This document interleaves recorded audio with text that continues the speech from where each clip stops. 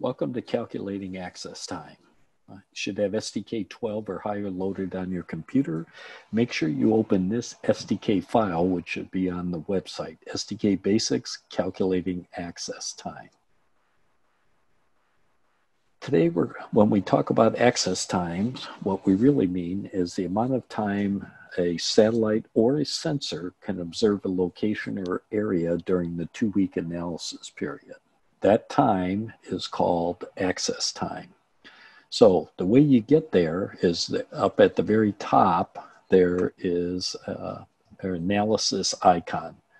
I'm going to go through the steps here on the PDF, and then I'm going to follow the guide on that you've received from the website, hopefully. So when we click on the icon, we can select an object. Right now it's set up as SAT1 in the city it's looking at is Chicago. We want to change that to sensor 1. So select object, sensor 1, you click OK. And you'll notice up in the window, it now says SAT1-sensor1. Down at the bottom, there's a section on reports. We're going to click on the access window, and we're going to view orbit and start and stop times. These are the times on each orbit when the sensor can either see or not see the location that it's observing. So on sensor 1, here's the start and stop times. It was a little over 6 minutes. What we're really concerned in our scenarios, though, is the total duration or total access time. For this problem, it's 216.273 minutes. Okay, I'm going to go to my SDK. Notice I only have the 3D window, so I need to tile vertically. And if I want to move it over, I can move it side to side like that. I can hit tile vertically again, and it'll line everything up. So I can either select the access icon here, or if I go analysis, I have the access icon there. Either way, I get this.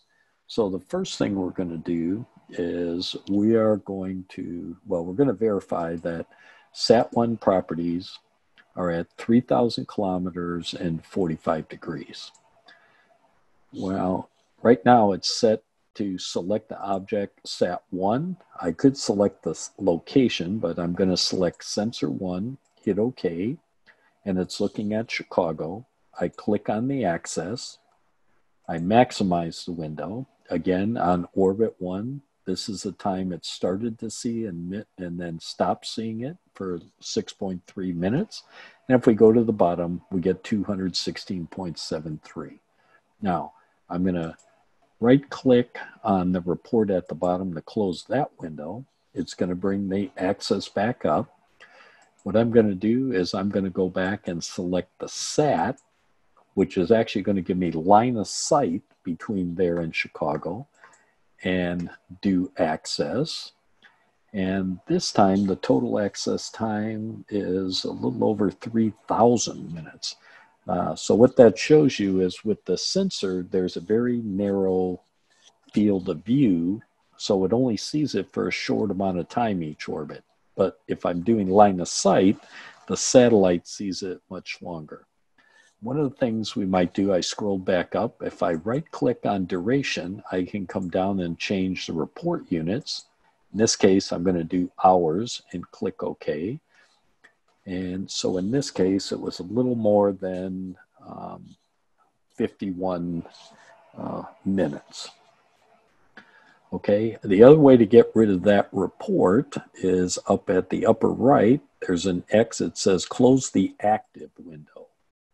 Okay, so now I want to change the inclination of the satellite to 10 degrees. So if I'm going to go from 45 to 10 degrees, I'm going to hit OK. I want to reselect the sensor. So I'm going to go to sensor. I'm going to hit access, and it comes up no access found. What that means is at no time during the 2-week period does the sensor see Chicago. Again, it's because it has a very narrow field of view. I'm going to get rid of the report because it's cluttering up my window. I want to change this to 60 degrees for the inclination. I'm going to select OK. I'm still on the sensor in there. I'm going to do an access report. And in this case, it's 98 point, over 90, almost 99 minutes. So during StellarXplorers competition, to find the best orbit, you're going to repeatedly be changing the classical orbital elements in order to find the largest total access time.